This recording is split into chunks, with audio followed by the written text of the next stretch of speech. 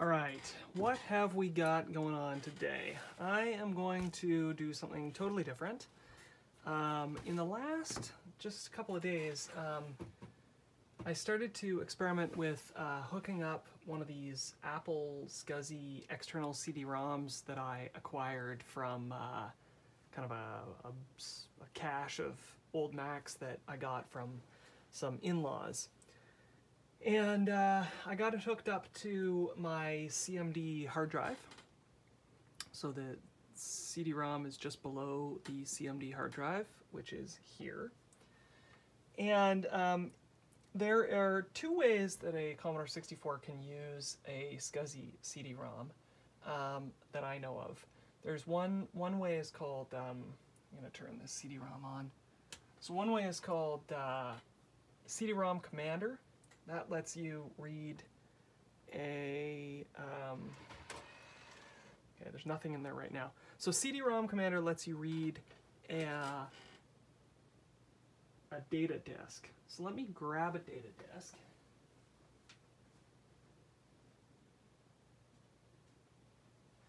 Okay, so I have this Microsoft Combat Flight Simulator program here.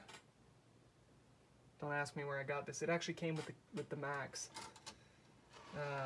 even though it's for PC.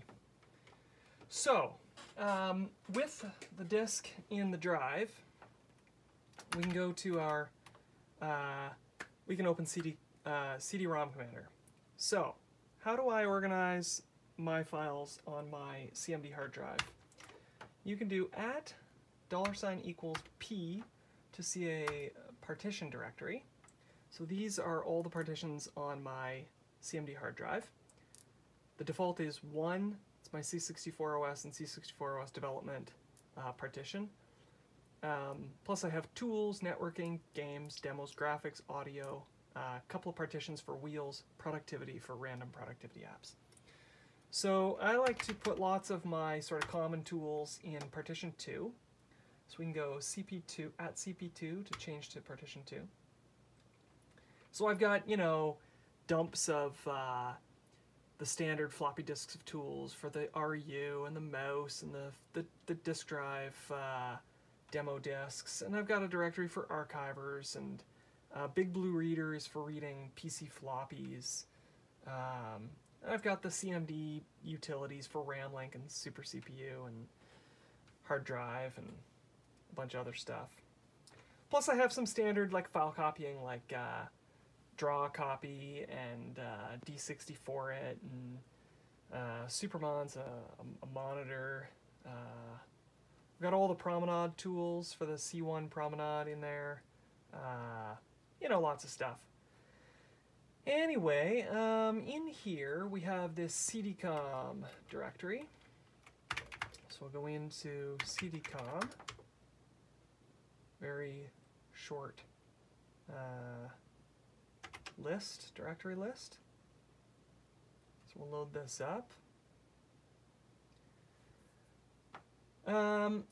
So this is saying that the CMD hard drive is detected as device 8. Source, it says no CD, I believe. That's because we need to do this. So search for the hard drive and the CD drive connected to it. So it starts by saying, yeah, it's device 8, and it scans through, and it goes, oh, look at that, it found it on SCSI device 3.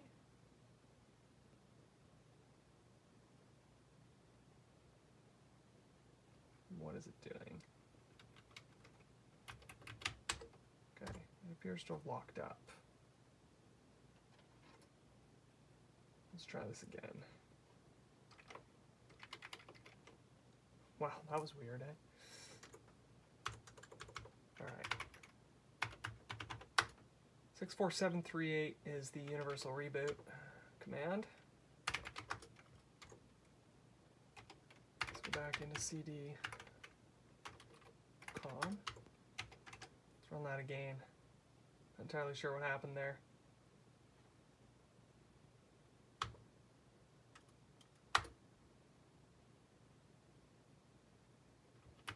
That's better. This looks like German for active. So I'm going to save those settings. That's got to be German. Okay, so that saved the settings. So now we can say F3, the source menu. So we can say initialize the CD-ROM. So the CD-ROM spins up, starts to read in some sectors. Now we can hit this directory, and lo and behold, here's the Windows CD-ROM. So that's pretty cool, right? Anyway, I suppose I could, you know, make some sort of a C64 OS version of CD-ROM Commander, but to be honest, I don't really want to do that. What I really want to do, so now I'm going to pop that disk out.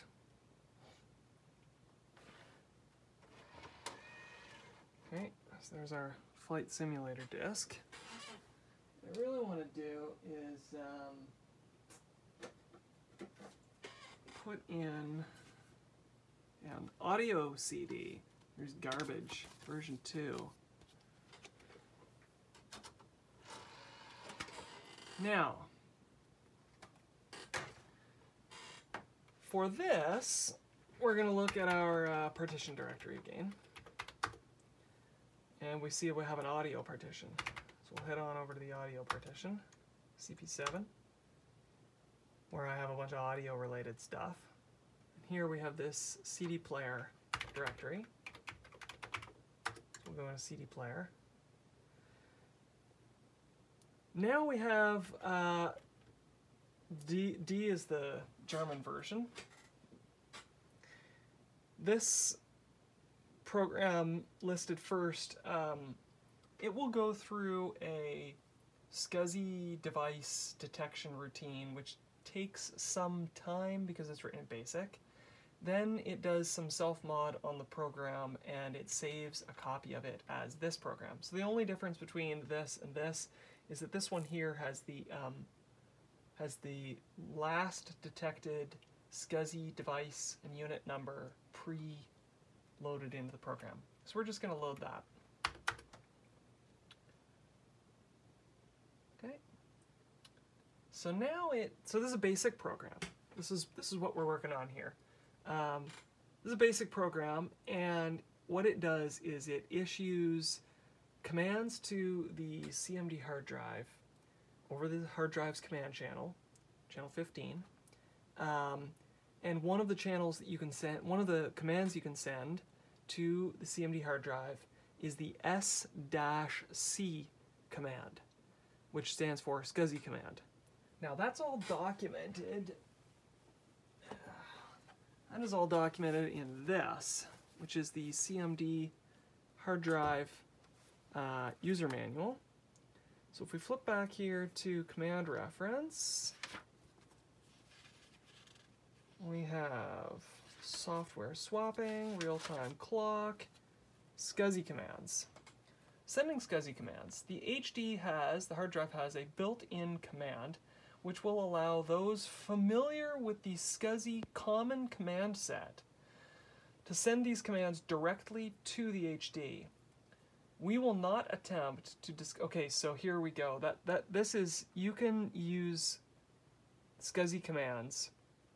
Sorry, you can use the SC command to send commands directly to the CMD hard drive's internal SCSI hard drive mechanism, which is probably what it was originally for.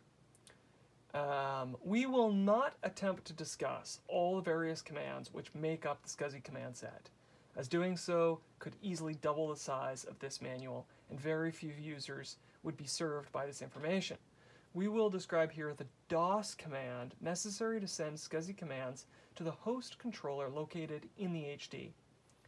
So the host controller, yeah, it's a bit confusing, right? Like, inside a CMD hard drive, there's the SCSI hard drive mag, to which you can send SCSI commands. And then there's also the actual PCB that runs along the bottom that is kind of the SCSI host controller. But they seem to just kind of mix those up, right? They mix up the name of the hard drive mechanism, which is not made by CMD, and the whole contraption with the enclosure and power supply and switches and ports, Commodore ports and stuff, as the HD. Okay, we will describe here the DOS command necessary to send SCSI commands to the host controller located in the HD. We will call this the SCSI send command. And the syntax is, this is just basic code for opening channel 15 on the device, and then sending S-C, that's the SCSI command, or send command? What did it call it? SCSI send? No.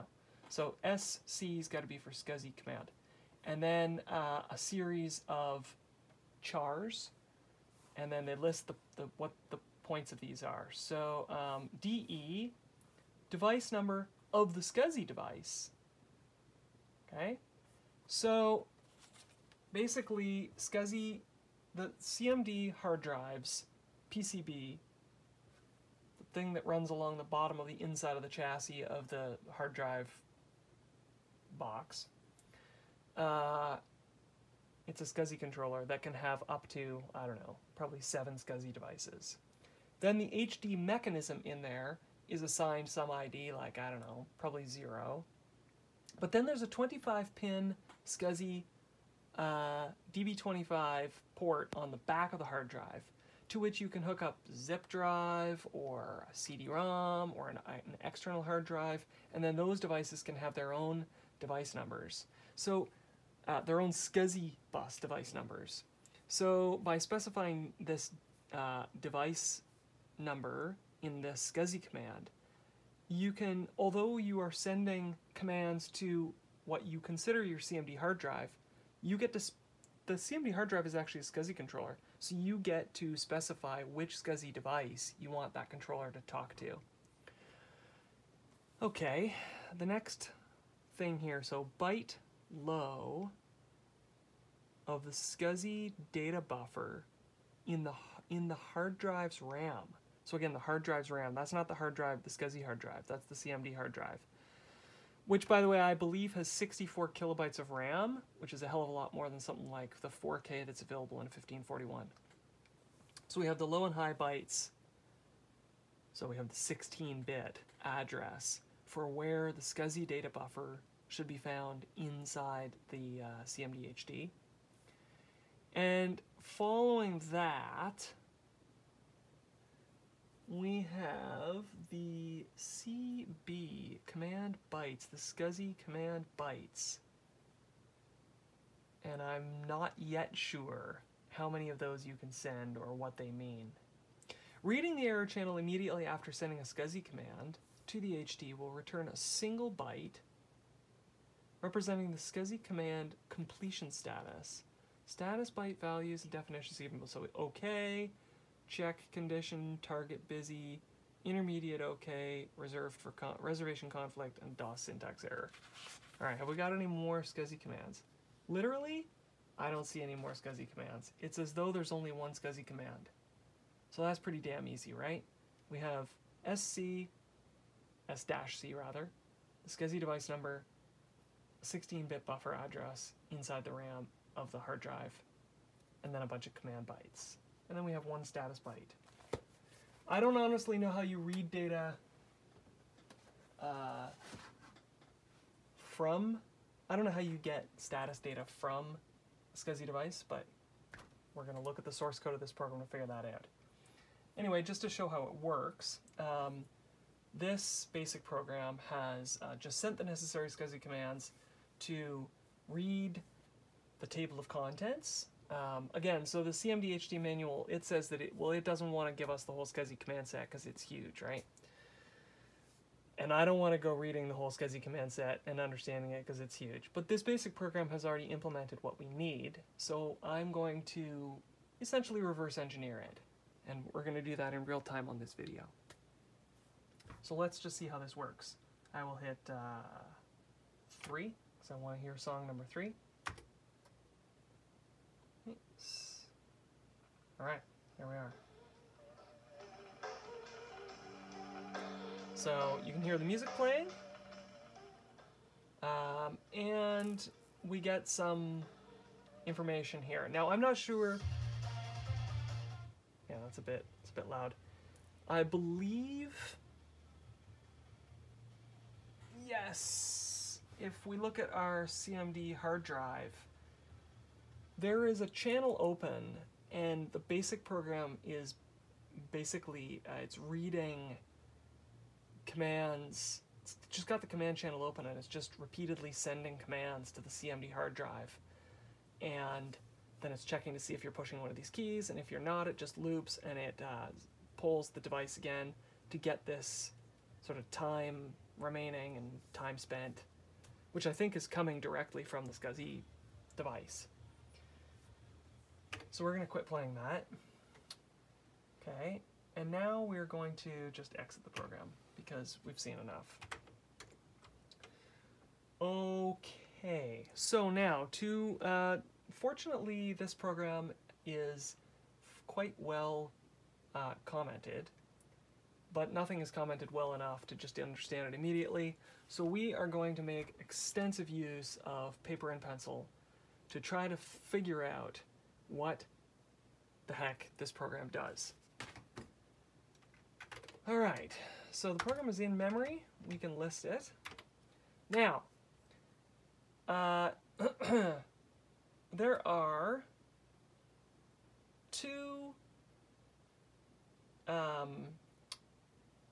two essential things that we need to figure out. A basic program is composed of a well-structured basic program.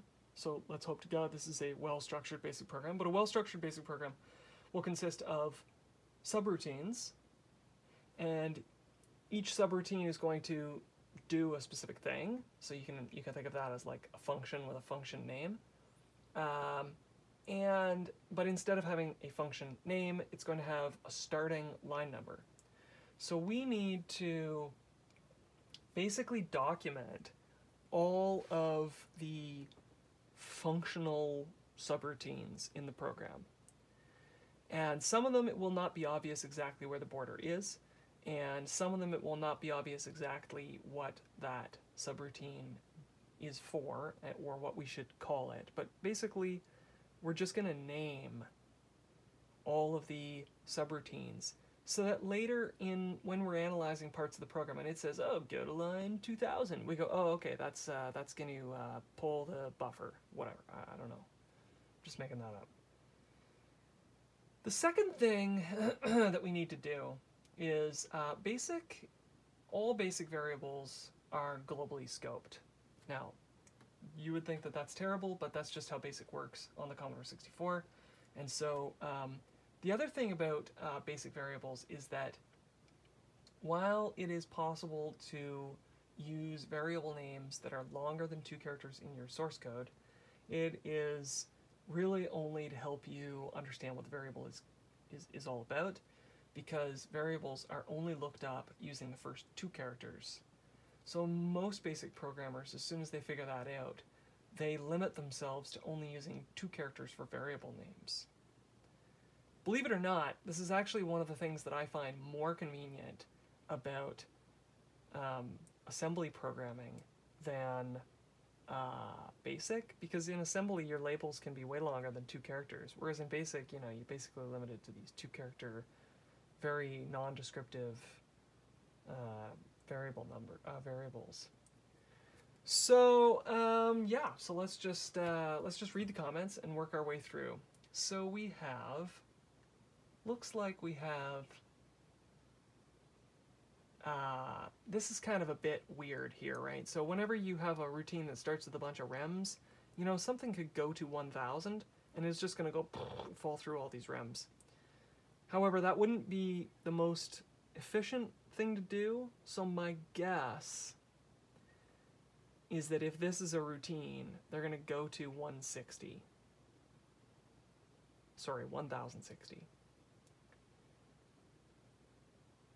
So let's call 1060 subroutine. Okay, we're going to call this whole piece of paper here SCSI CD player basic. So we have our routines, and we have our variables.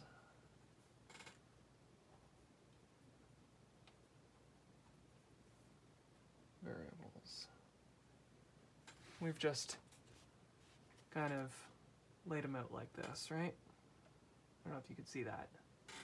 Routines, variables, name of program. So we have this sort of 1060, and that looks like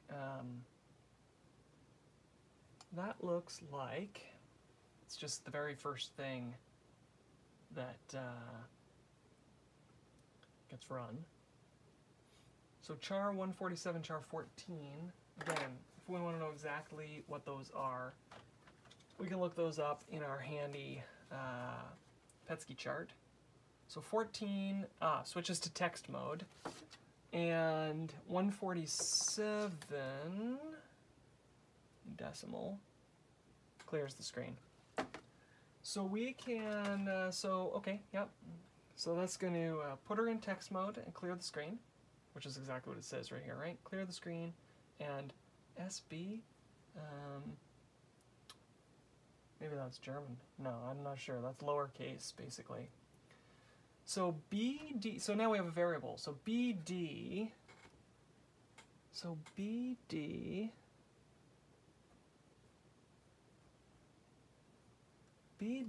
is the boot device, yeah?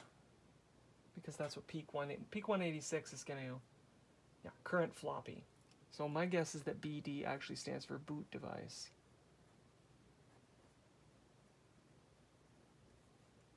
Okay. Next we have dimensions. So we got PU9, TD36, 7, that's a two-dimensional array, and PE%, which is, these are for integers, not floats.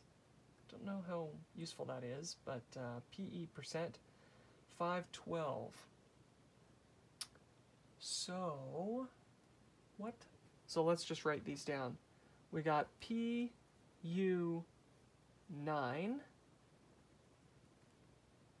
we've got TD 36, comma 7, two-dimensional array, and we've got PE% 512. So that's got to be some sort of buffer. Yeah? PE must be some sort of buffer, 512-byte buffer.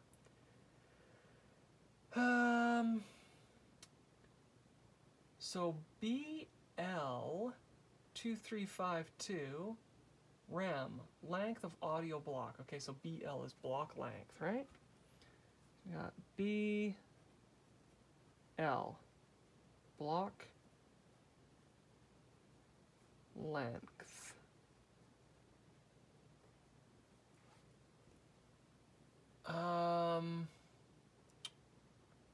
SK session number.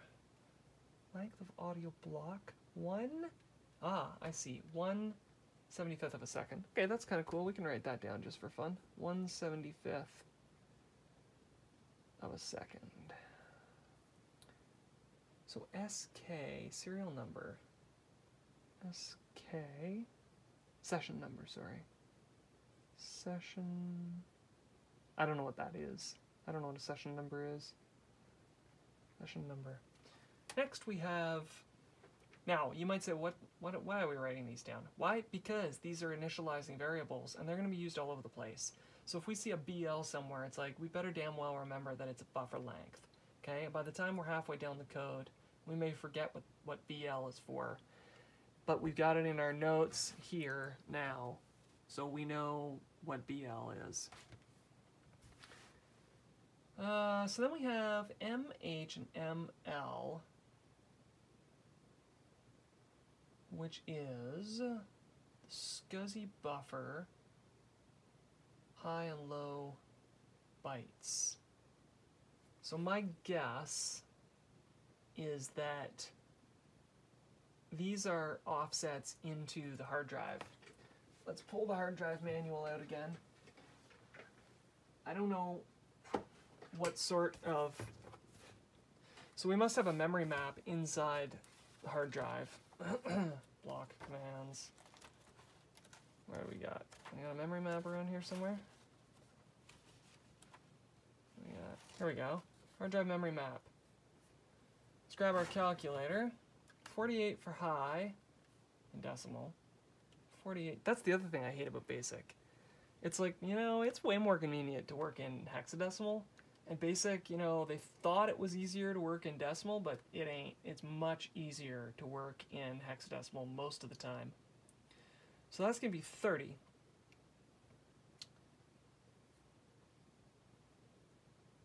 I see. So, memory, low memory, so 0 page, 0 is here, FFFF is way up here, and 30, so 3000, that's 48, 3000 is, lo and behold, the start of 8 kilobytes of free RAM. Okay, so that's senso hava, as they say in Esperanto. That is sense having. Okay, so what do we got here? We got MH, and ML for SCSI buffer, and high byte, and SCSI buffer low byte, and these together are going to be at 3000. Why? Because that's 8K free mem. Okay? Glad we didn't have to figure that out. Alright, DP, data buffer pointer, maybe?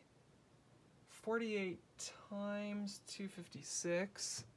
Is that going to be in hexadecimal? 48. Well, that we're in hex. 48 times 256. It's going to give us something super friggin' huge.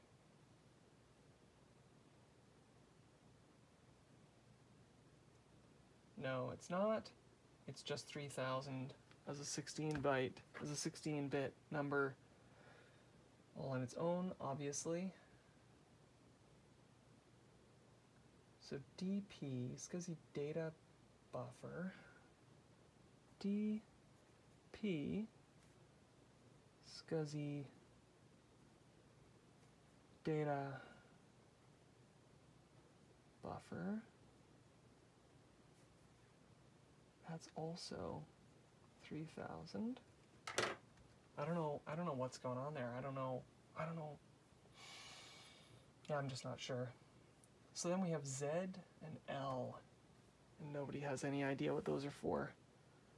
So Z and L, except that they appear to be 40 characters each. 40 chars. 40 chars. Z and L. Yeah, we don't know what that is. Alright, so then we have 60,000. So this, okay, line 1060 is probably an it. Okay? Next we have 60,000. It just goes to 60,000. So 60,000, it actually tells us main program. Main program. All right. Now, following main program, we have 2,000. Okay, so 2,000 is what? SCSI command inquiry 6 byte. Alright, let's put that down. SCSI command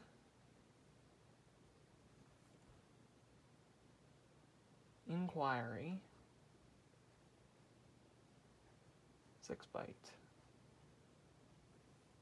And that looks like it's gonna go, so it sets SC, that's a new variable we don't have yet.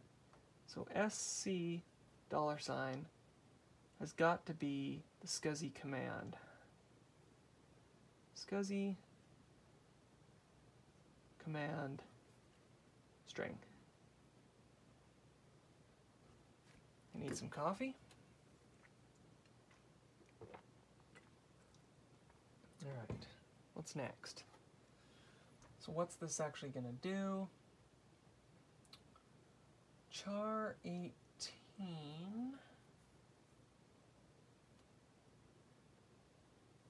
You know what? I need this HD manual again, just to make sure, just to see if it makes any sense.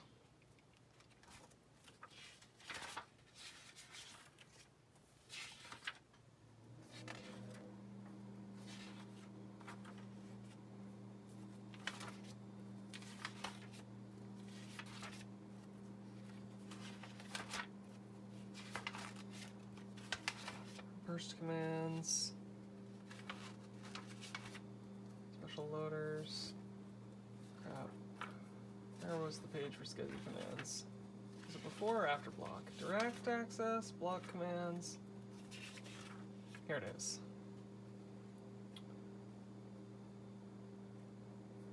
The device number of the SCSI device. Let's just leave this open over here. So I'm basically just looking at this. What the heck is this? So char 18, what would 18 be? That'd be reverse. I doubt that's what it's for. And then we have LU. We don't have LU yet. Times 32, char 0, char 0, char 32, char 0. So I have no friggin' idea what that means. 1, 2, 3, 4, 5, 6. That is, in fact, 6 bytes. But we'll note also that it simply go subs 4000 and then returns. Remark, send command. So let's call 4000 the, let's scroll down here to 4000 and see what we find. Let's not do that. Let's start at 4000. Okay, so 4000 is SCSI. Wow, look at that. Almost Esperanto looking word. Commando. Except for the double M, it would be the Esperanto word for command. SCSI command request sense 6-byte. 4000 is SCSI command request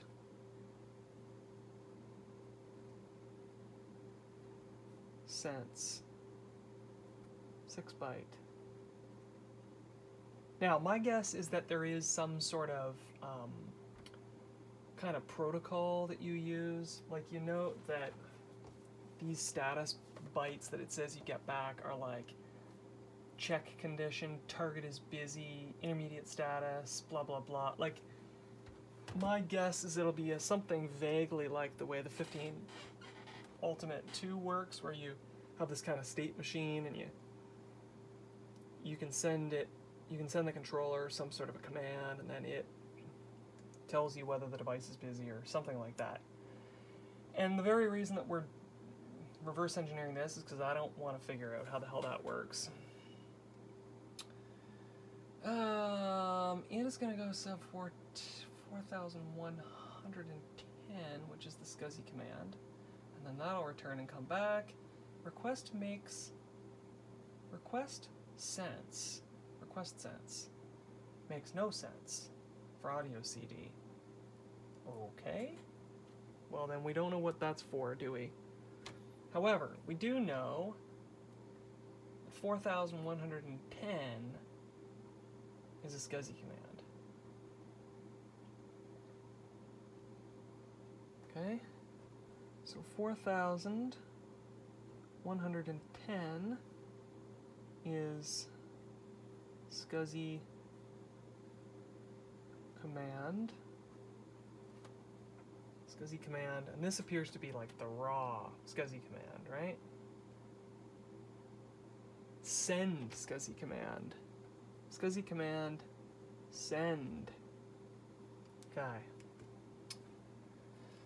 Yeah, so this actually does the, so this is kind of weird in my opinion, the way this code is laid out. I gotta be honest. It's just weird to me, but whatever. I just find it weird.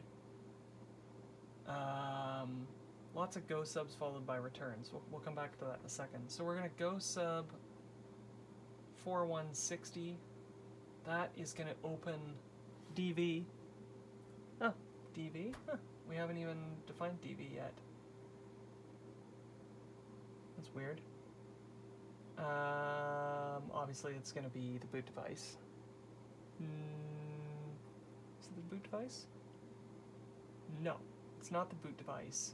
It's going to be the detected CMD HD device, which would have been in part of the 60,000 main program, but we haven't got there yet.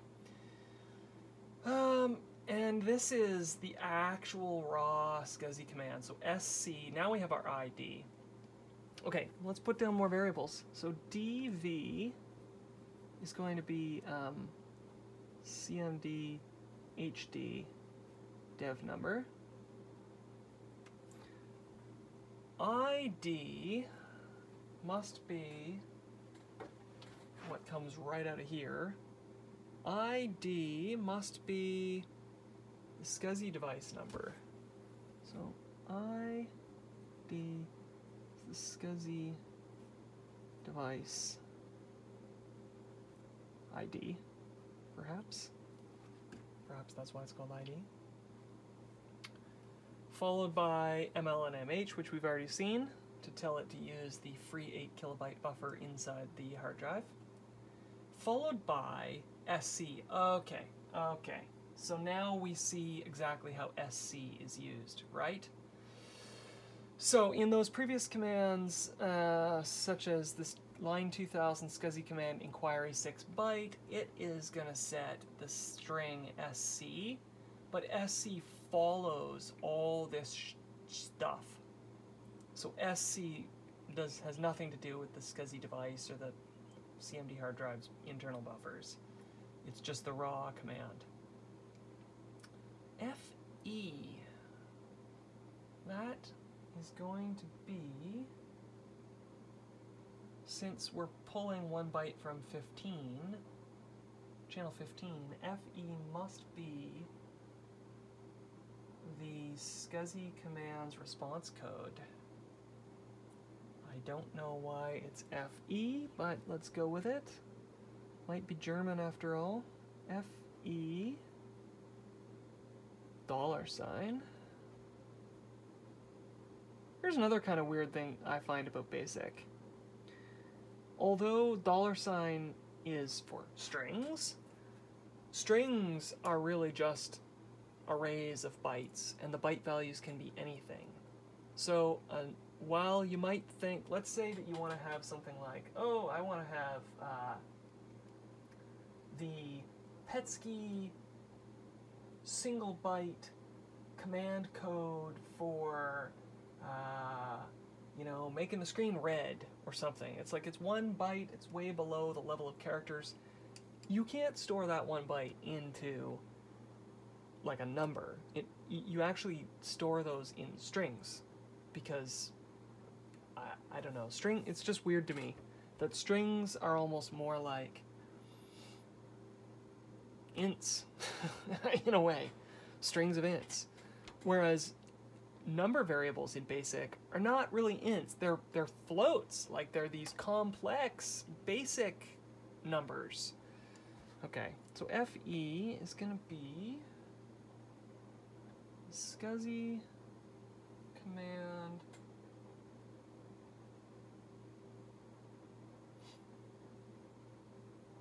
completion status. SCSI command completion status. Now, where did I get that? Right from the CMD manual. Okay. Let's just put in here 939 manual. Okay. All right. So, and FE is the int version of that.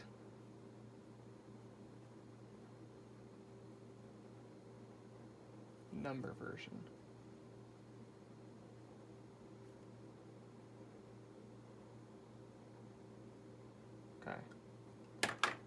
Okay. Okay.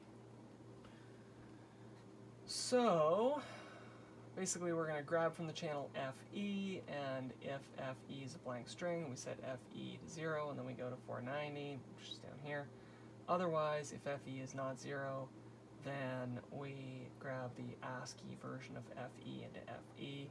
Okay, that's pretty basic. And then we close channel 15 and return. So, so 4,110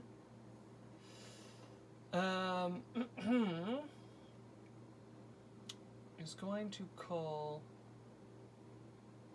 send the SCSI command, and then it's going to grab the response code and close the command channel and return. And upon returning, it's going to return right to here, and then we're going to say, okay, well, if FE is greater than 0, well, 0 is okay. If greater than 0, that means, uh-oh, the code was not okay. Maybe the target is busy. Maybe it's in the middle of, whatever. The point is it's not okay. So what do? Well, we go sub to 4160 again. And we attempt to send the command again. But it only does that twice. Alright, so it'll go sub to 4160. Boom. Try it out. And it'll return. And if the error was anything, if the response code was anything but 0, it'll try once more. But after that second try, if the error code is still 0, well, it just returns. Okay? Okay. Now, we don't want to carry on from 5,000. We want to return to, like, 2,000. Or 4,000 even. Let's go back to 4,000, just to see where we were.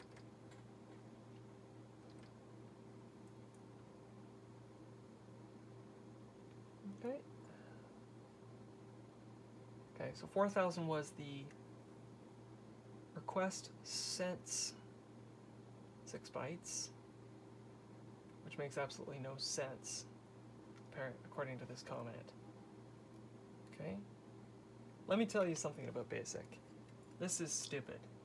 This pattern, if you ever see go sub and then something, and on the next line it says return, this can be replaced. This is the same pattern as you find in assembly, where you have this trailing JSR, and then immediately following the JSR you have an RTS, and that's the end of the routine. Unless the routine you're JSRing to, which I blogged about one time, is doing serious stack manipulation, it is identical and faster if you simply jump to the thing that you're going to immediately return from. Same here. Rather than go subbing 4110 and then having it return and then immediately return again, just go to, and the return from the one below will return to wherever this return would normally return to. So that's just a comment.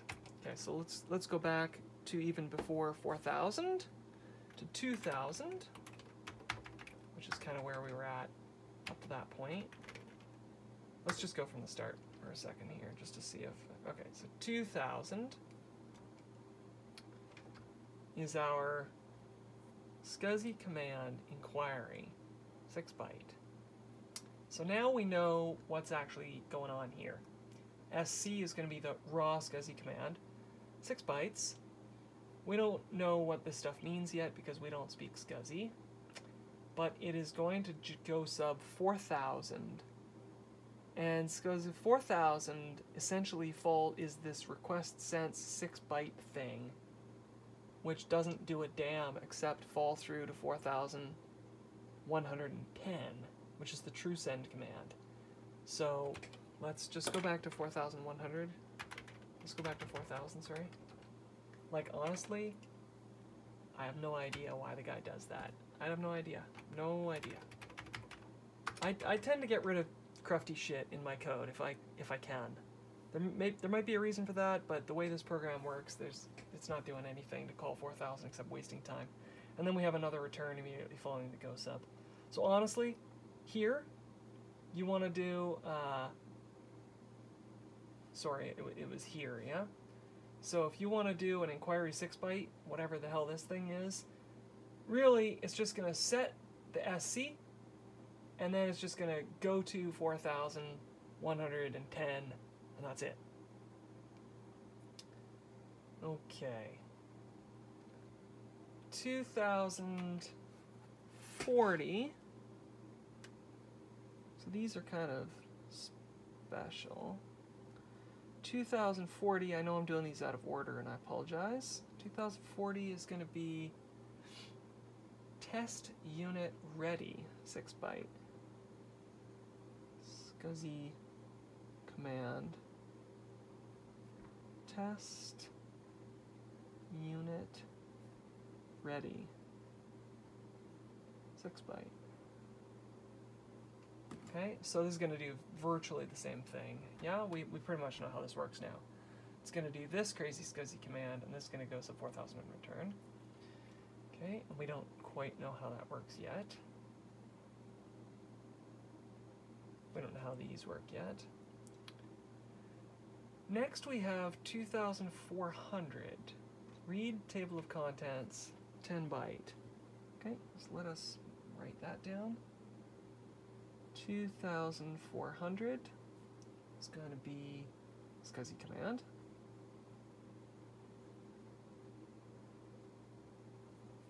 Read table of contents, 10 bytes, 10-byte. I am actually interested in this because I want to know, of course. Okay, I understand already. Okay, so here's how this works. I will explain it to you if you haven't figured it out yourself.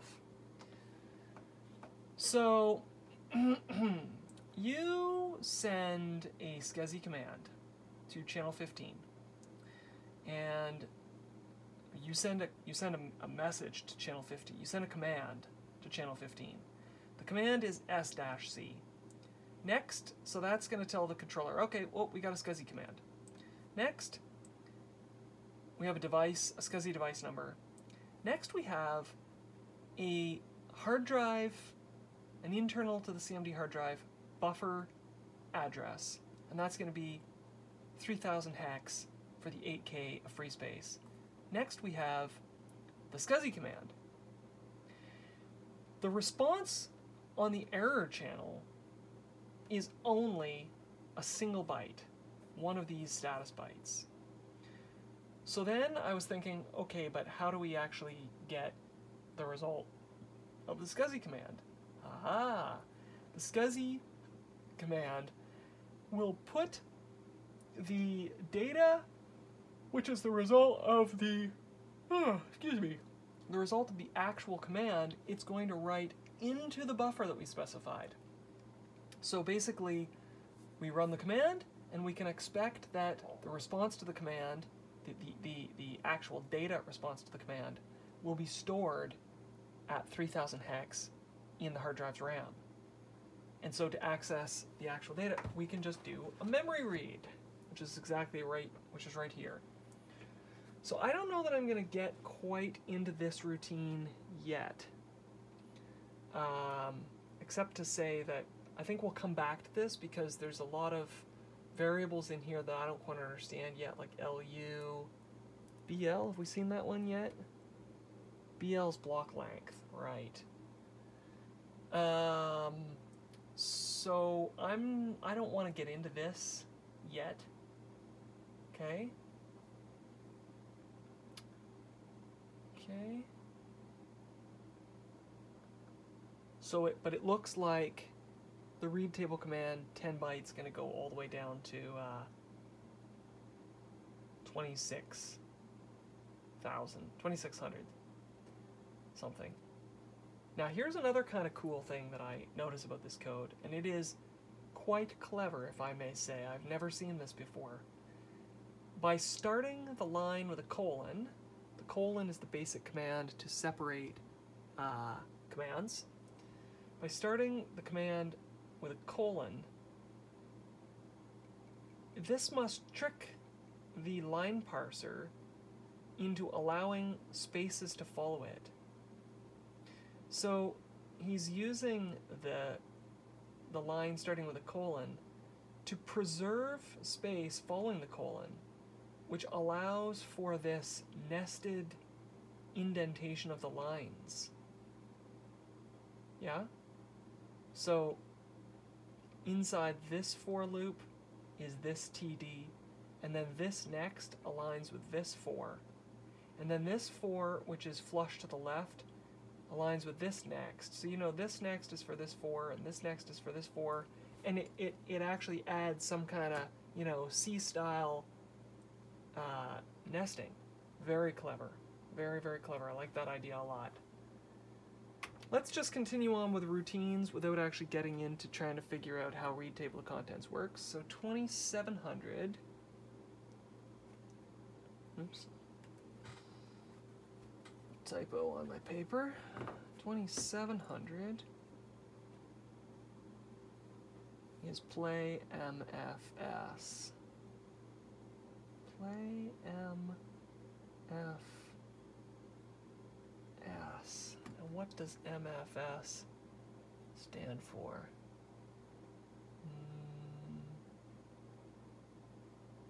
Okay, not sure. But what does it do? It sets this SCSI command, and then it appends this SCSI command, which we don't understand yet. TD was one of our initialized two-dimensional arrays. God, I hope that TD doesn't stand for two dimensions. TD, two dimensions. It may well just, but let's not pick on it too hard until we know. And then it appends a little bit more.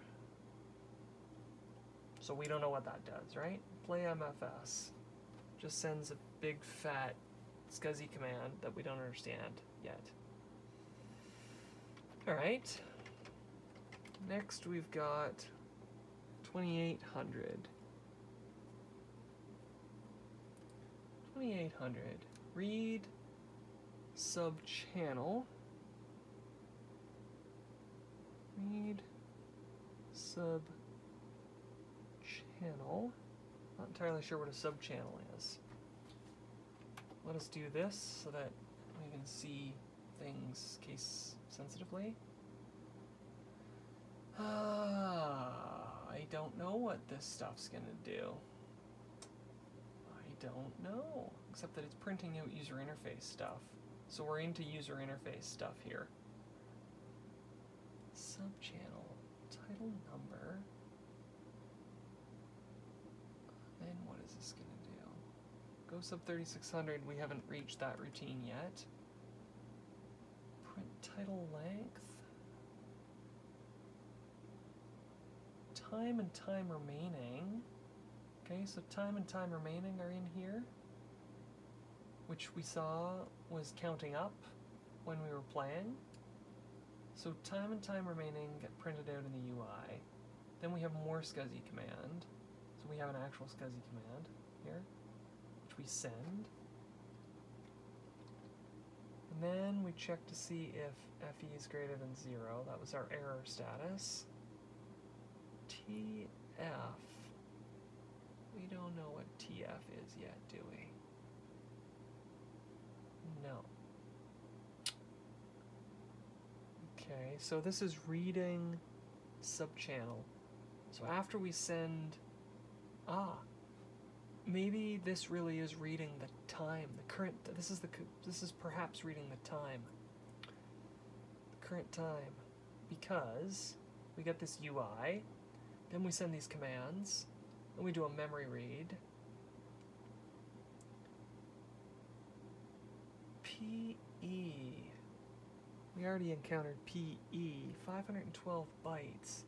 So what the heck does PE stand for?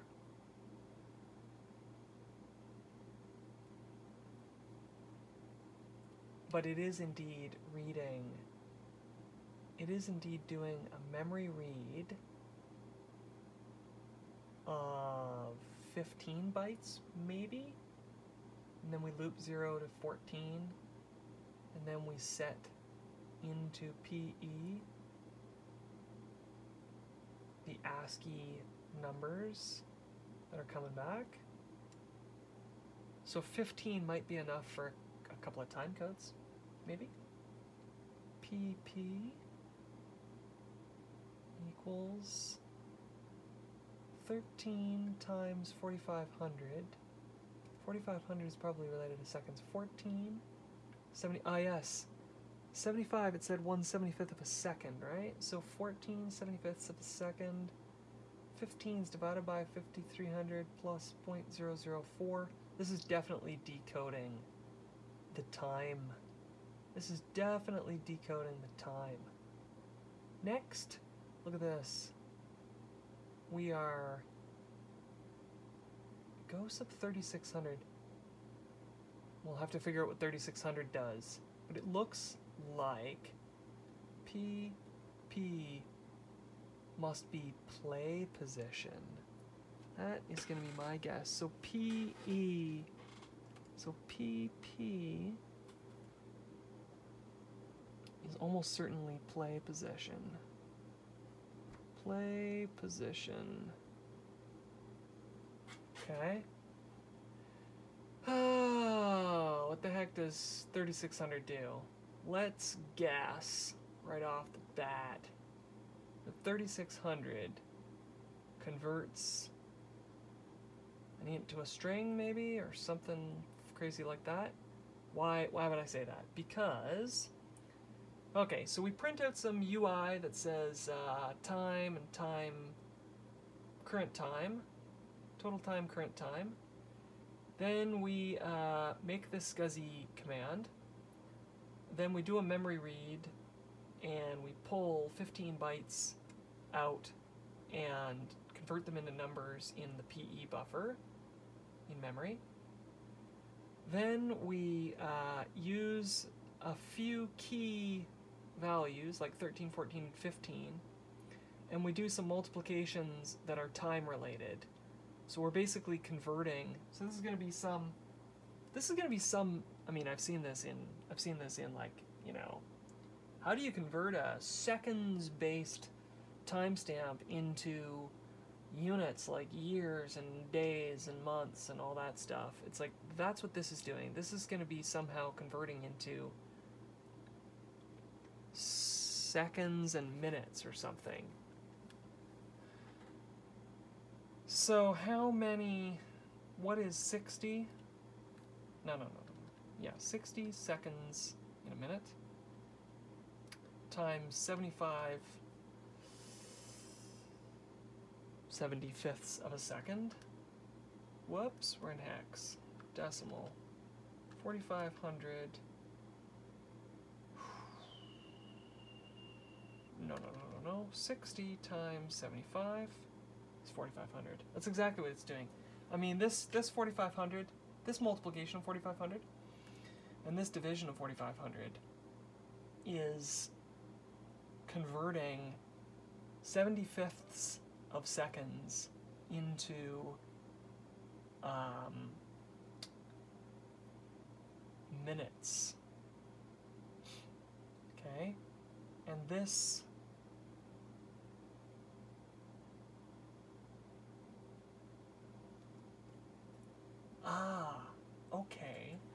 okay, hold on. So PP, so A gets set to PP, yeah? So go sub 3600.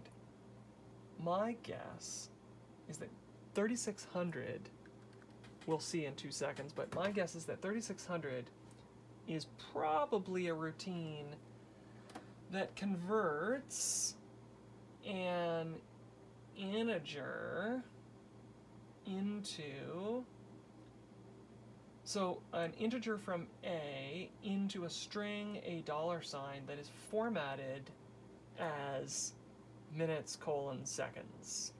So that's my guess. 3600 is going to be a, this is also a common technique in BASIC, because you don't have input parameters to subroutines.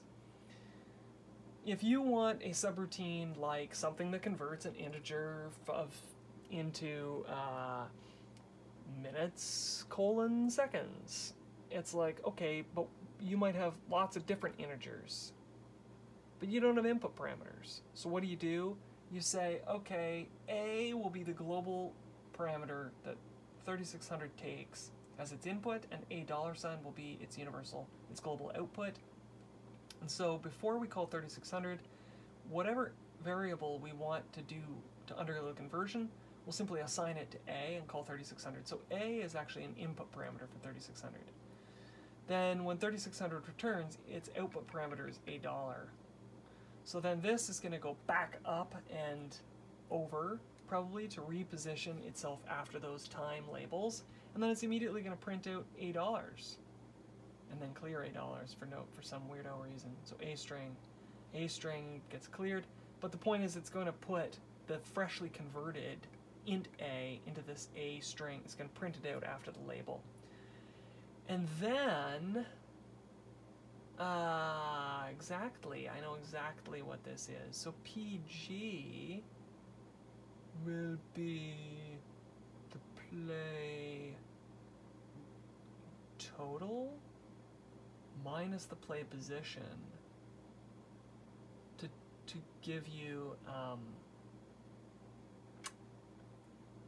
yeah, the difference, right? Like the time that has elapsed so far, or something like that. The time remaining. That's what it is. I'm going to give you the time remaining. So PG must be the total play time.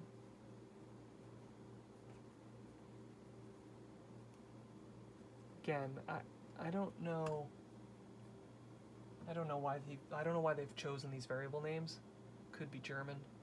Could be that they just didn't know what they're doing. Or maybe the variable that they preferred was just not available. That happens a lot because everything's global. 3600 is going to be that conversion routine. Next, we get X. Yeah. So whilst it's playing, play MFS. Play MFS. I see. Let's go back to 2700. 2700. Does 2700 fall through to read subchannel? No, it doesn't. Okay. But that's okay. PA. What was PA?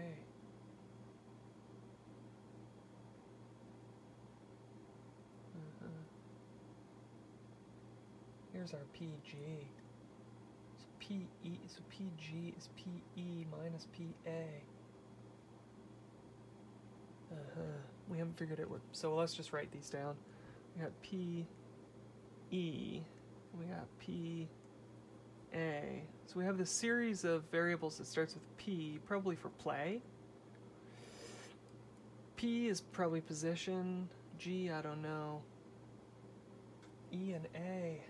G is composed from E and A. E minus A divided by 4,500.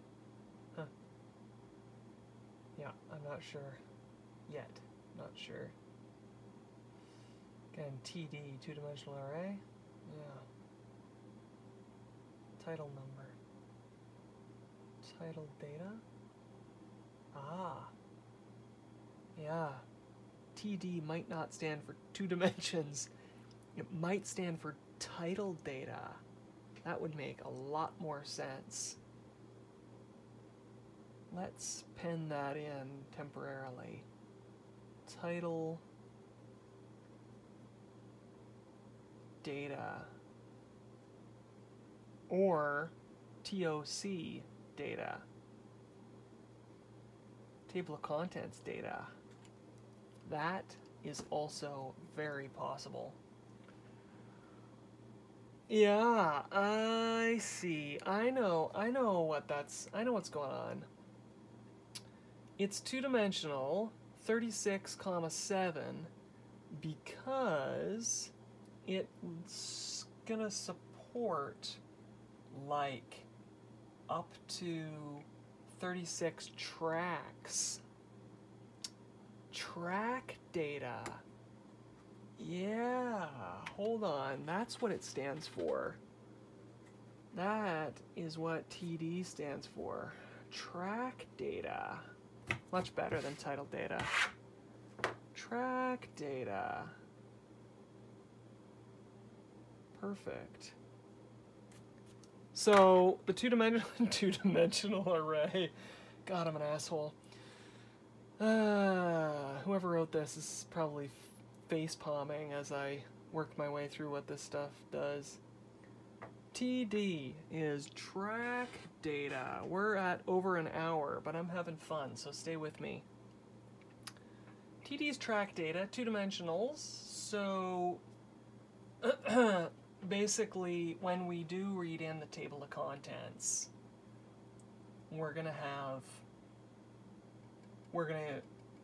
there's basically 7 bytes of data per track, which is probably the track length, right? So the first argument of track data will be the track number. So NR must stand for current number. I don't know. But then 5, it's like it's grabbing the 5th data byte from the track data for whatever is the current track, multiplied by 4,500. And then we grab the 6th byte multiplied by 7,500. And then we grab the 7th byte. Gotcha. Yes, I know exactly how this works. So basically, we'll have byte 7 is the least significant, 6 is the mid byte, 5 is the high byte.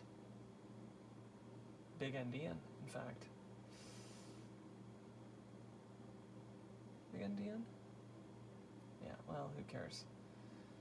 So basically, the most significant byte is being multiplied by 4,500 because that is the number of 75ths of a second in a minute. The next one is seconds. This is the number of 75ths of a second. And the final one is just the raw final 75ths of a second. Okay, so PA is the play available. Was there an available? No. Track title length. So PA, I don't know. PE, MM. I don't think we've encountered MM yet, have we? No, I don't know what MM is. Times 4,500. That's our 75ths per second. Oh, minutes. MM is minutes. times 4500, seconds times 75 plus dd, some fraction of a second. So MMSS and DD, they're kind of a group as well, right? SS and DD will be minutes, seconds, and DD is some sort of 1/75 of a second. 1/75 seconds. I've never heard of 1/75 as being a unit before, but who the hell knows, right? I don't know. I don't know why that would be. Actually, I know why that would be. If I were to guess, it would be based upon, let's just, if I were to guess, why 1/75? It would be based on the raw data storage of the PCM audio and the PCM audio data, and then if you multiplied that out by so let's say if you multiply that, or if you computed, okay, well, how much data would there be per second? And if you divide that by 75, it'll probably end up being a nice round number. So let's try that, just for fun, right? So we'll go 44,100 is the kilohertz. CD audio is 16-bit, 44.1 kilohertz stereo. So we'll go 44,100 times 2 times 2 again for bytes. 16 bits, 2. So that's going to be 1,760,400 bytes per second. 1764. Sorry, we gotta flip over to complex mode. 1764.00 divided by 75 is precisely 2,352 bytes, and magically, what is 2,352 bytes? It is BL. Am I right? We'll come back to 2,800. Look at this. Look at this, BL. 2,352. Length of an audio block. Yeah. Alright. Now, why exactly 2,352 is the length of an audio block? There's probably some overhead checksums or something.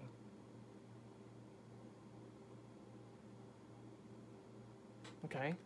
Does that make sense? Let's go back to 2,800. I love it when things make sense. Love it.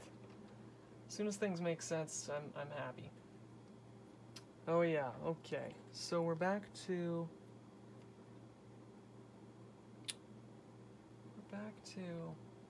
what's going on here, right? So PE minutes times 4,500, seconds times 75 plus DD. So PG is going to be PE minus PA divided by 4,500. A equals PG. So here we do this, A is PG title length. PG is definitely the total. Go sub 3600 is going to convert it to a string, and then we print it out title length on the string. We only have to do that once because it doesn't change. L, print L. Ah, yeah, right. L was just that 40 characters blank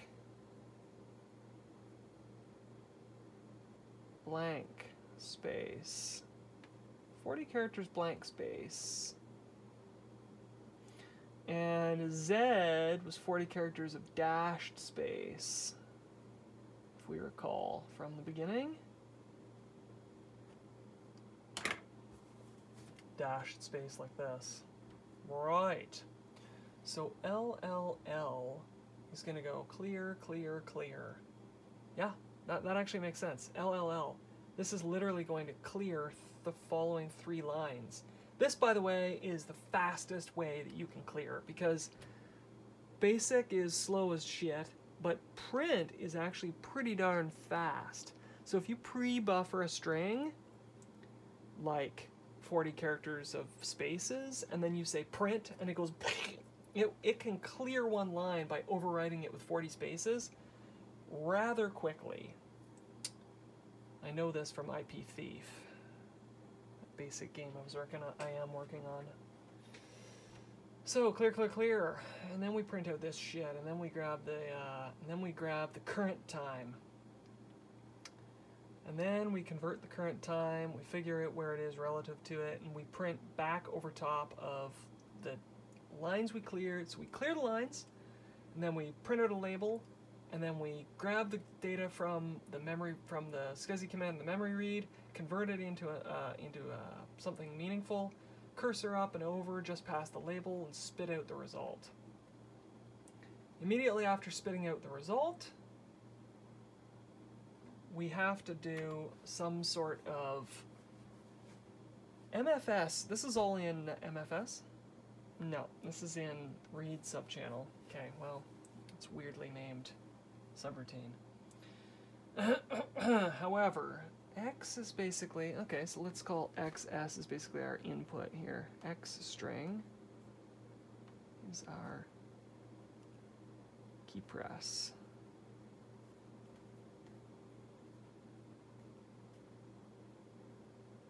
Key press input. Okay. So this is inside the loop, right? So it's playing. It's polling the device for the time and spitting the time out. Then, inside that time polling code loop, it checks to see, it polls to see if you've pushed a key. If it's this back arrow, then it goes t equals lk plus 1, goes to 2990, which returns. Again, what the fuck? Why do you fucking do that? Okay, pardon my language. Why do that? Why go to 2990 just to return? Just put the word return there.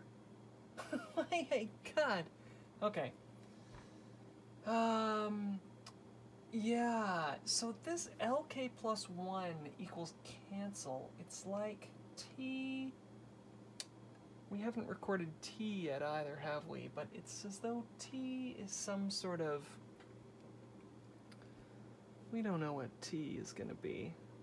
T is some sort of...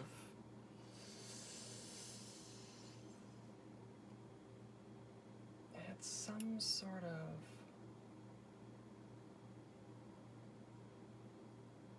lk plus 1. T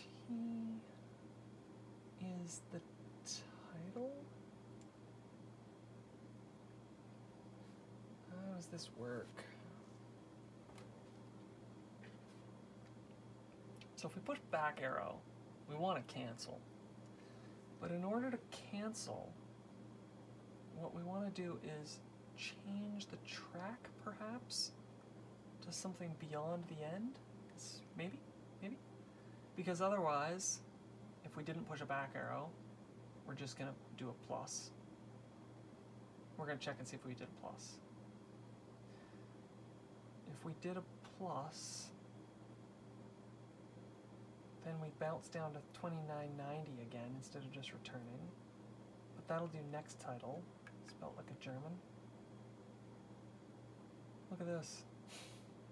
Here's title spelt incorrectly twice, only to be spelt correctly on the very next line. That's funny. I'm not picking on people for whom English is a second language. I'm honestly not. I'm just playing around when I say things, when I point things out like that. Yeah. So yeah, so it's actually not this whole read subchannel itself is not looping, but rather it is a unit of a loop. So it's going to clear some lines, spit out the size of the track data, do the polling and spit out where you are, check some keyboard input, adjust this T value, possibly, probably, and then return with, you know, a new T value or something. PE1, if it's not equal to 21, minus T, I have no idea what's going on here. T equals T minus 2 minus T equals 1. Oh, I see. Oh, that's very clever, isn't it? I think I know what's going to happen here. I've never seen this construction in BASIC before. Oh, I love this. I love learning new things. T equals 1 is going to resolve to either maybe 0 if it's true, and then this is going to be like minus 2 minus 0. I think this is a fancy way to prevent the track from falling below 0, all in one step. Yeah, it's gotta be what it's doing. Let's take a break on that one. Hold on. Yeah, I love that. Oh my god. Let's go, A equals 99, okay, just to see that A is actually 99. Now we'll go, T equals 2, T, so now we'll go, A equals, T equals 1. See if this makes any sense. Will that be a syntax error? No, I love it. So A has become, so it's not 99 anymore, A has become 0. Right, because T was not equal to 1, it was equal to 2, and so this resolves to 0, and so A becomes, so this little thing basically resolves to 0. Okay, now let's try that again. So now we'll go, let's print T, which should be 2. So now we'll go T equals 1. No, we're gonna, yeah, we'll go T equals 1. What's A equal to? Okay, well we gotta set A equal to something else, just to see what A is equal to. Okay, so A is now 99. So now we're gonna say A is equal to T equals 1, which it is now. And then we're gonna say, so A should be equal to 1.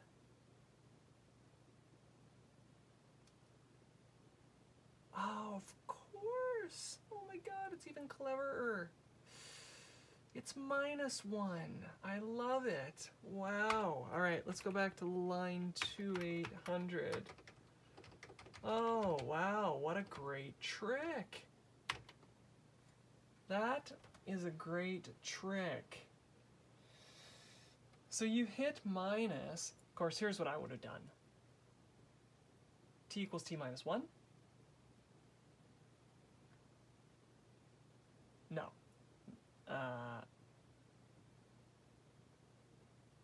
I mean, what I would have done is T equals T minus 1. And then I would have said, if T less than 0, T equals 0. Or if T less than 1, T equals, or if T equals 0, T equals 1.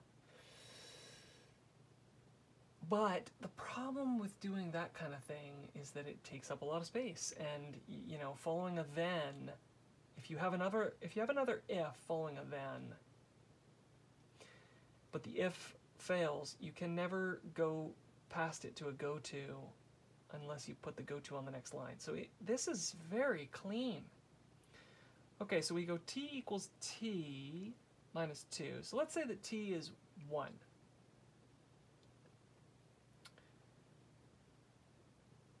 So we're going to go t minus 2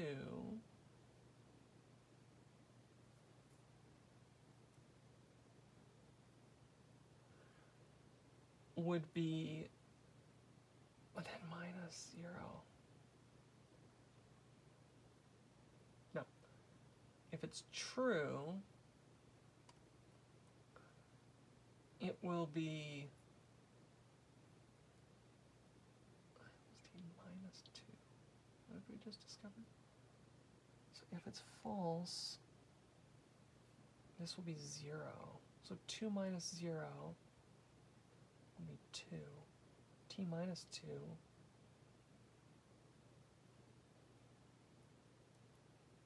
be minus, we'll go less 2. Sorry, but if t is equal to 1, well then this will be minus 1. And 2 minus minus 1 will be 2 plus 1.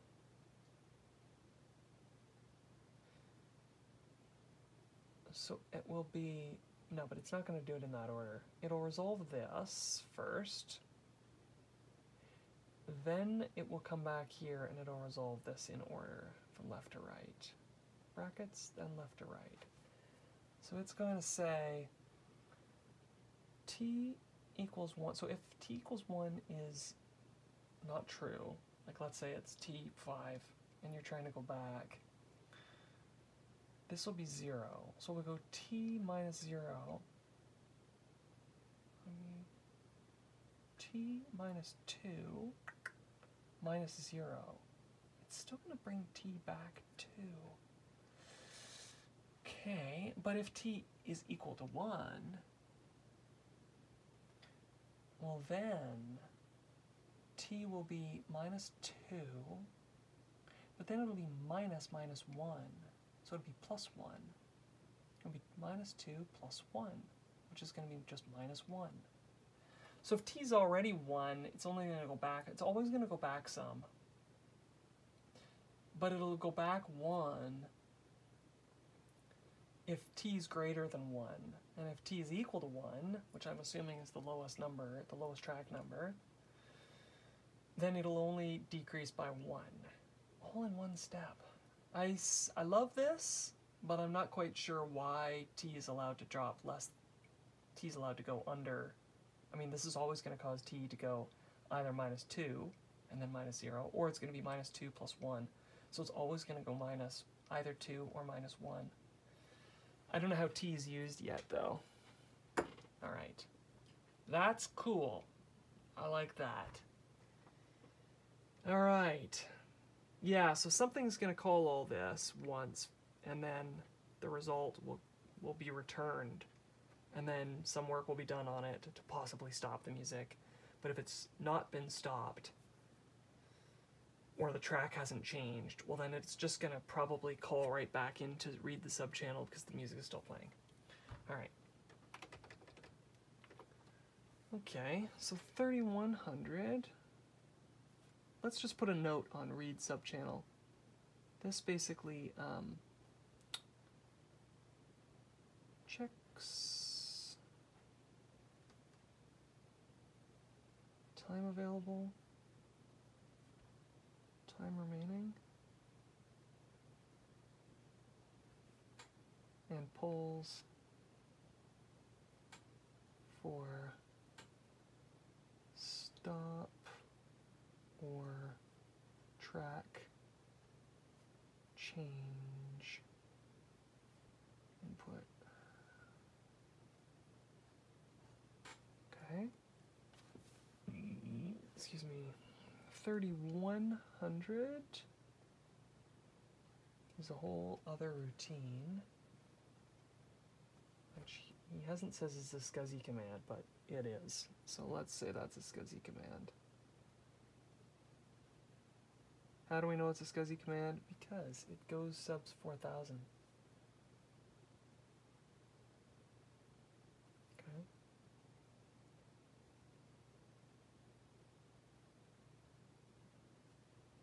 SCSI command, start, stop,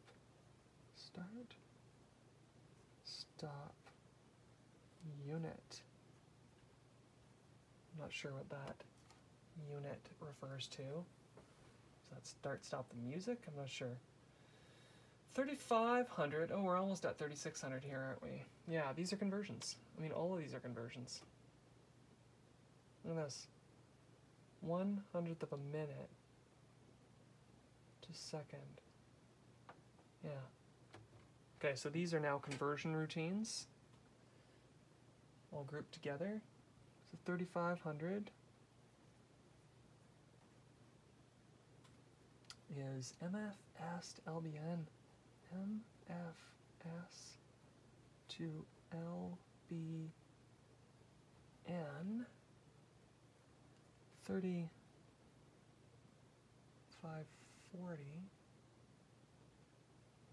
or 3550.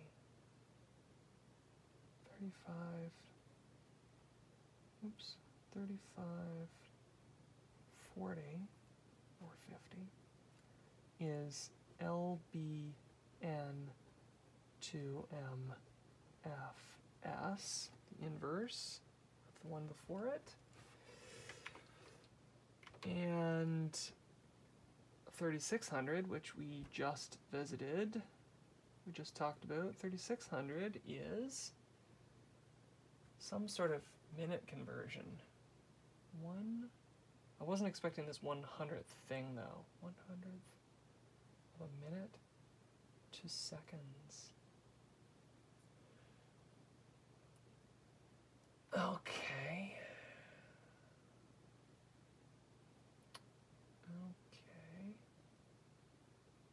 Yeah.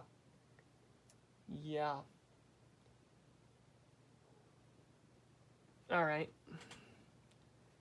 1/100th of a minute to seconds. Yeah, it had to be some form of conversion to seconds because the multiplication by 40. What does this do here? Hold on. Because it does put in this minute to second. 1/100th minute to second. So it ends A to B. C is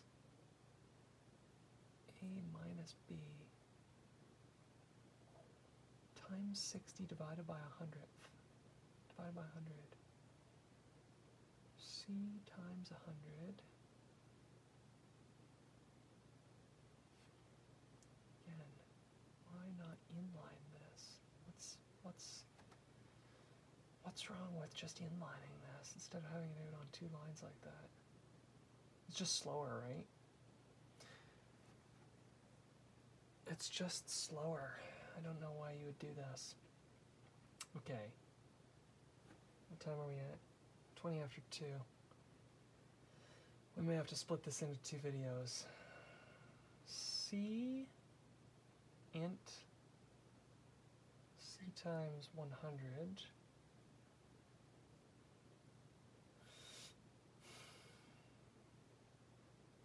right stir of B2 colon 0 mid stir of C2 2. Yeah, well, multiplying by 60 and dividing by 100 and then multiplying by 100.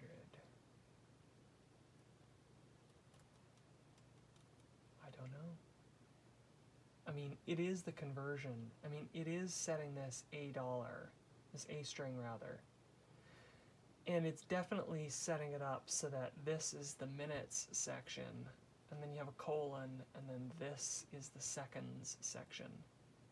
So I'm a little rusty on this math, but I know that it's converting it to minutes, colon, seconds. Okay, and then we're just into this, which we've already seen before. 4000 is sending our command. Jumping to request sense, which makes no sense according to the command. And then jumping, and then doing this crap, and then jumping down here to actually send the command. Alright. 5000 then would be to scan the bus for CMD. Okay, so 5000. Now, a bunch of this crap I'm never going to have to do in C64 OS. Why? Because I already have like a relocatable component thing that gets run at boot time and used by the drives utility to build a detected drives table. So we don't have to actually do any of this code that searches for a CMD hard drive. I mean, we could just look at the detected drives table. Okay, but you know, again, that's one of the things that's like, oh, if you write a program from scratch for BASIC, it's like, oh, you have to figure out how to detect drives. Whereas if you write something for an operating system, it's like, you don't have to detect drives, just reference the drive table. And not only that, but the drive table detects all the drives, and it detects them very reliably, and you can turn a drive off and rerun the drives utility and change that table at runtime. And, you know, I mean, I like operating systems. I'm a fan. So 5000 was basically scanning the bus first. So scan bus for CMD HD. I've actually already reviewed this code earlier. I don't even care how it works, honestly. I don't care. I don't care. I don't care. You know, it also does terrible things. I may as well tell you what it does. It's like, okay, so we start with our G. What the hell, fuck? I don't know what this G is for. GA? But anyway, we're going to for loop over 8 to 30. Those are the valid drives. We're going to test drives 8 to 30. Now what we do is we try to open channel 15 on a device. And then we immediately close it, and we check the status byte. Okay, that's kind of cool, but in C64 OS, you would never just try and open and close the command channel, because doing so is not good in the context of an operating system, because closing command channel closes all the open files and all that stuff. Basically, the detection routine opens channel 15, assigns it a special logical file number so that the channel can always be found and accessed. You never close it. It only ever gets closed when the device gets turned off. But this is how this is doing it. Checks to see if the status is 128, negative 128. If it is not 128, then it has detected a device. And so what does it do?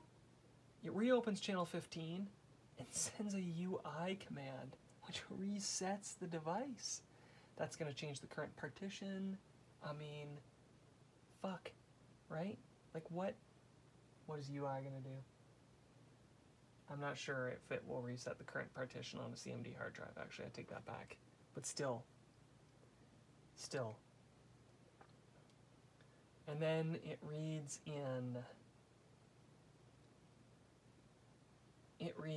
everything in, and it searches to see whether CMD HD is in the string at a very specific location. And if it is, you found your hard drive. Yeah. So DV, which we already, so this is actually what sets DV. Yeah, we already determined that DV must be the, here's what our list now looks like. All kinds of cool stuff. We know what all these variables are for. We have all these routines that we can jump between. Okay, so that's how it figures out with the device. Okay, now this matters. This is super cool. So 5200 is scanning the SCSI bus. I don't know how to do this. Okay? For SCSI devices. How do we do this? So, we redeclare DP. That's the data pointer. SCSI data buffer? I'm going to change that. I called it a buffer before. It's not a buffer, it's a pointer. SCSI data pointer. Right. It says right here, Datenpuffer. Love it. SCSI Datenpuffer. So that's the data pointer. DP. Datenpuffer. Ah, puffer. Fuck. Puffer's not pointer. Puffer is buffer. Puffer, buffer, puffer. Puffer. Yeah, puffer. Datenpuffer. Data buffer. Look, I'm learning German. Fuck.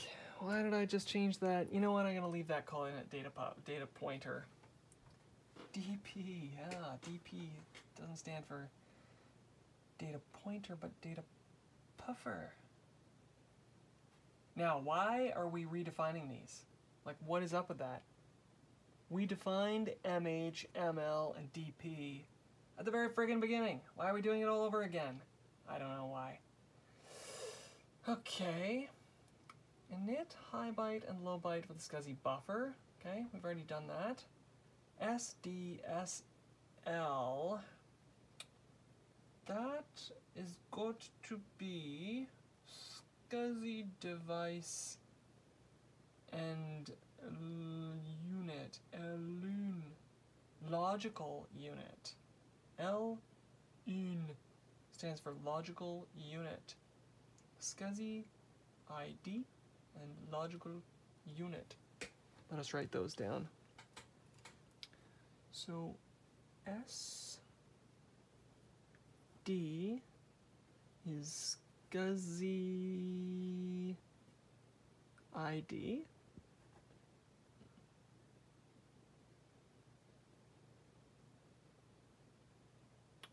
Okay. And SL.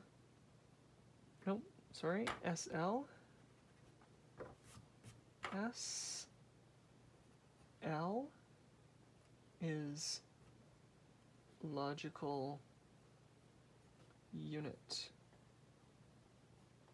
SCSI logical unit, which matters somehow.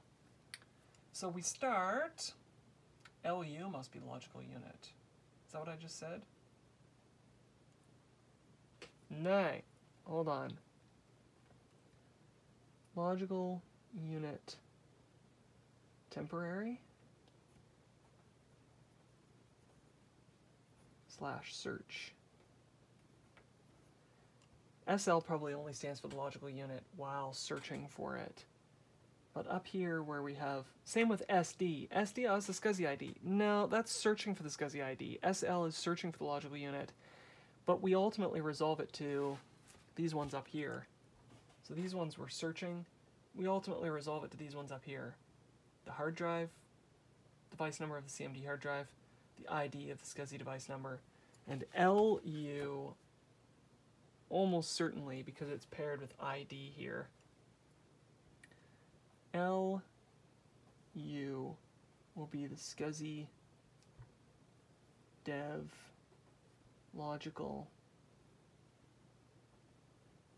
unit. Okay. This is also search. That's temporary or search. Okay. Okay, so now we can actually start to use some of the stuff that we have done. Okay. So 2000, yeah, he's got a comment here. It's an inquiry. It's a 6-byte inquiry, in fact. Okay. I see. I see what the inquiry is now. Yeah, indeed. Inquiry is part of scanning the bus, pardon me. Right. Where are we here? 5200, scanning the bus. Let's just drop back to 2000 for a second just to see how that inquiry worked. Yeah, right. So here's what's going to happen. So the inquiry is going to be logical unit times 32. 0, 0, 32, 0, 18. So 18 might be some sort of an inquiry command. Logical unit times 32.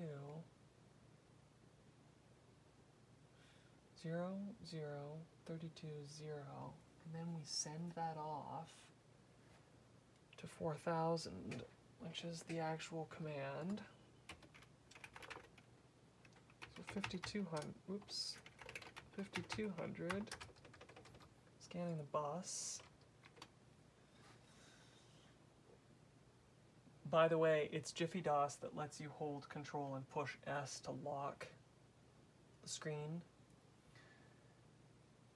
which is totally friggin' awesome because you can write and you can point at the screen without having to constantly hold Control.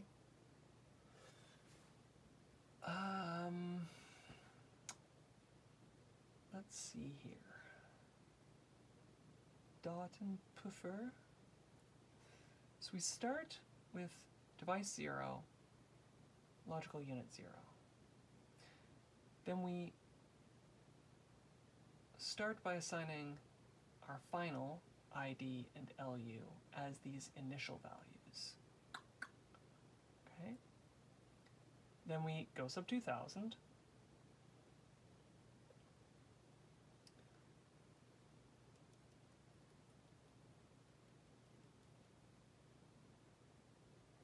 Okay, so maybe go sub 4000, which was the actual command. 4110 is the command we actually care about. Maybe it's going to use ID and LU. So let's check out 4010. What's it going to do? Definitely uses ID.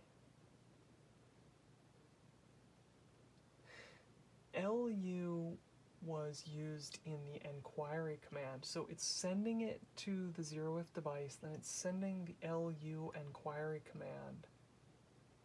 It's LU times 35.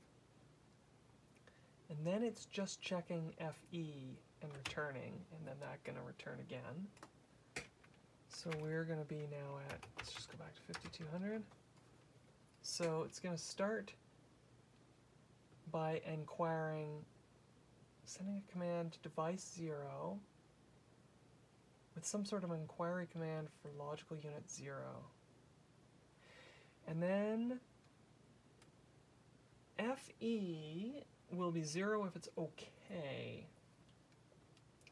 If it is not okay, then we jump down to 5570.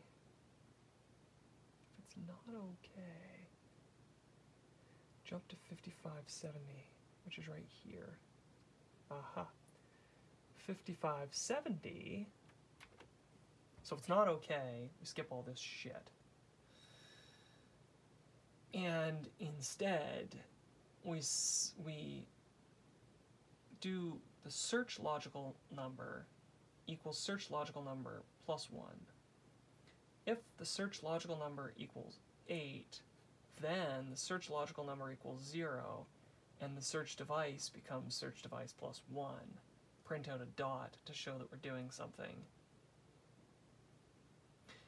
And then, if the search device is less than 8, because there are only devices 0 to 7, then go back to 5260, which reassigns ID and logical unit and does the inquiry again.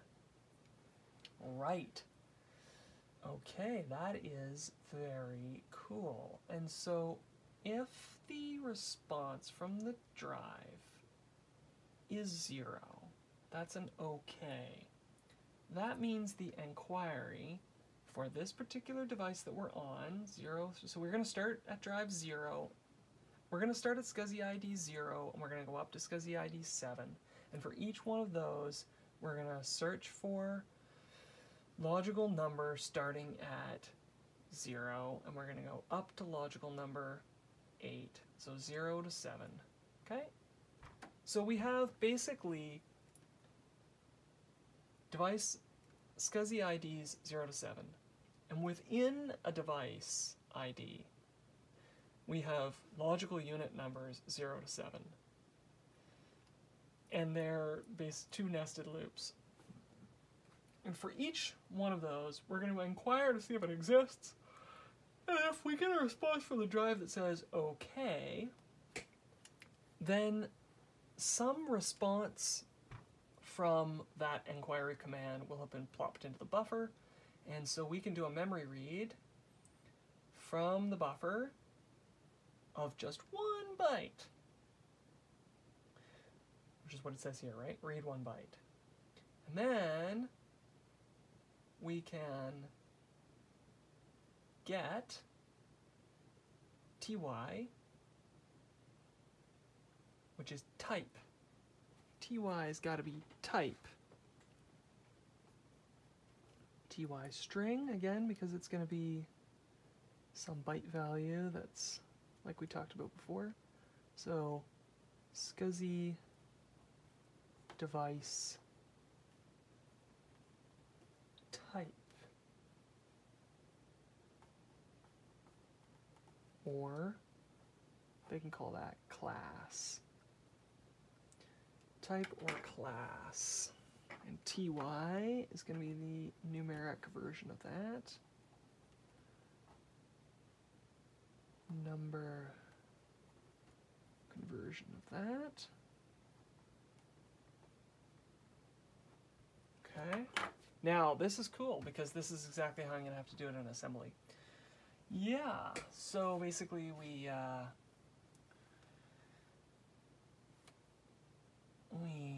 make the inquiry command.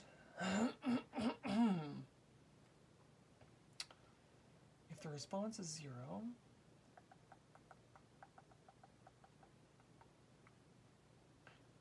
then we do a memory read from 1 byte.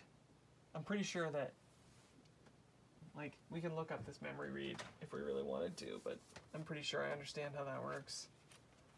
Memory read. Memory read. Relative files. Real-time clock. Memory read must come after. Direct access. Allocating blocks. Writing blocks. Reading blocks. Block pointer. Block read. Memory read. Here we are. Yeah. This is it right here. Reading from drive memory. You got your low byte memory address, you got your high byte memory address, you got your number of bytes to be read. The value for the number of bytes to be read can be read from, the number of bytes that can be read from can be from 0 to 255. Since it is improbable that you would want to read 0 bytes of drive memory, and it is also likely that you may wish to read 256 bytes, the value of 0 has been altered to mean 256. Yeah, I do precisely the same thing with my RU detection. Precisely the same thing. Okay. Here's the point. After a memory read command is sent, the specified bytes are returned over the error channel. Thus, you may use the get command to read these bytes one at a time. And that is exactly what is being done.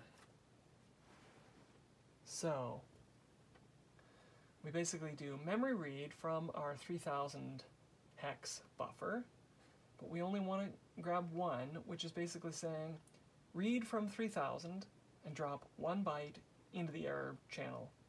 And we immediately follow that up with reading one character from the error channel.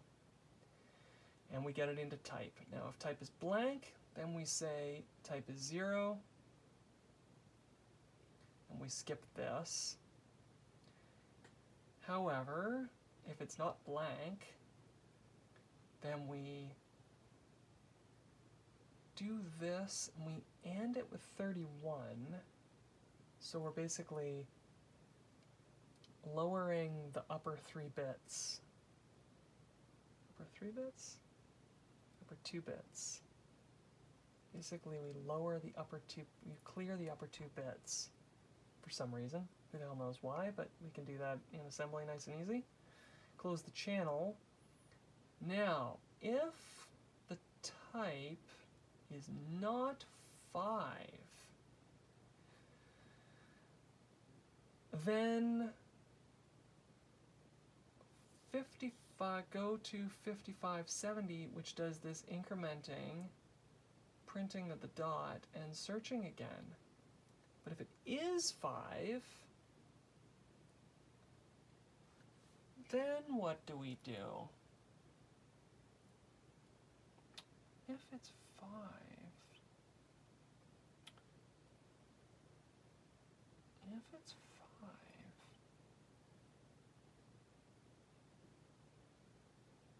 I mean,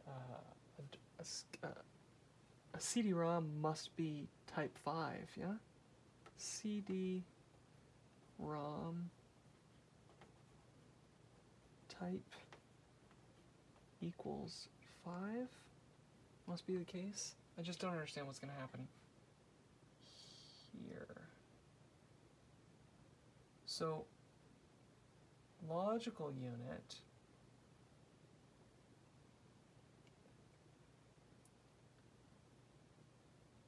will thus be set equal to the searched logical unit.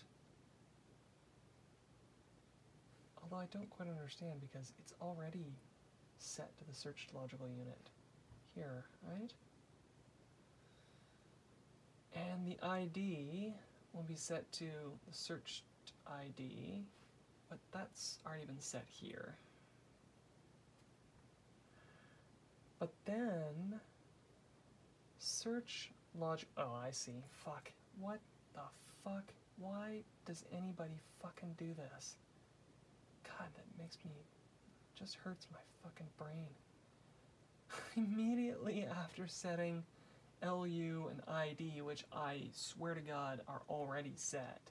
Because look, when this loops, it loops back to 5260, and it sets ID and LU, so I don't know what the fuck those are being set for again.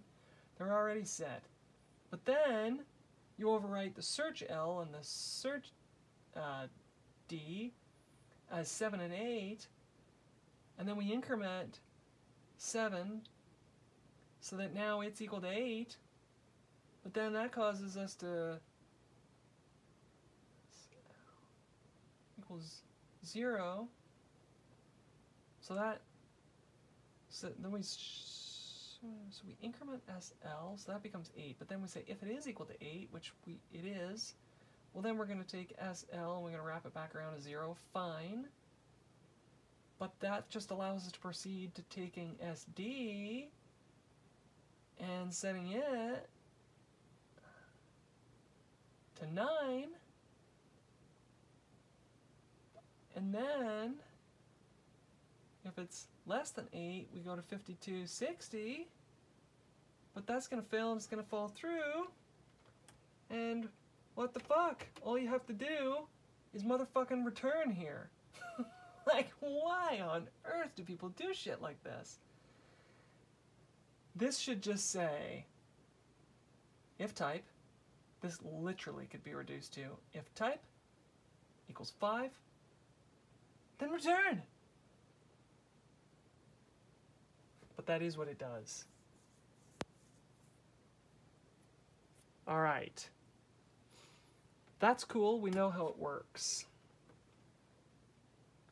That's 2 hours. I don't think anybody wants to watch this for more than 2 hours.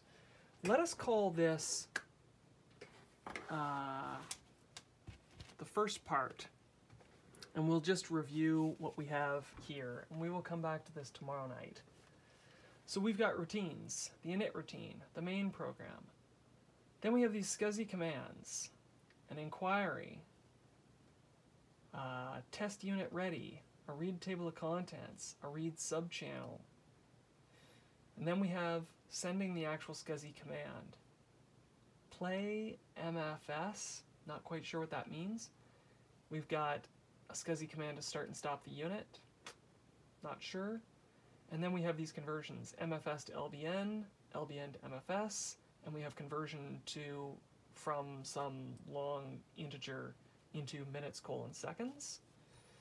And then we have the routine for scanning the hard drives, scanning the bus for the hard drive, which we don't need, and we've got the very useful routine for scanning the SCSI bus for SCSI device numbers by their type. And then we have all of these variables, boot device, PU, no idea, play unit perhaps, track data, PE, not sure, block length, session number, the SCSI buffer high and low bytes, the data pointer, the Datenprüfer. We have these dashed line UI quickly print, spaced blank line UI quickly print. We have our SCSI command string that gets built for every command. We have our hard drive device, our SCSI device ID, our SCSI logical number. Then we have our FE, this is our SCSI command result, status byte. Then we have our play position, total play time, and a couple other play related time lengths. We have our minutes, seconds, and 1/75th of a second. We have our key press input. We have something related to controlling what you want to do. Like, do you want the track to go forward? Do you want the track to go back? What do we want the track to do? Oh, I understand how that T works now. Yeah, I understand. It's a command. It's basically, it's not actually, it's a command. It's okay. We'll see it tomorrow. But I think I understand how that T works. That was that cool trick we learned. We have our, and then we have some search-related temporary variables. All right, so let's leave it there for tonight. Thanks for watching.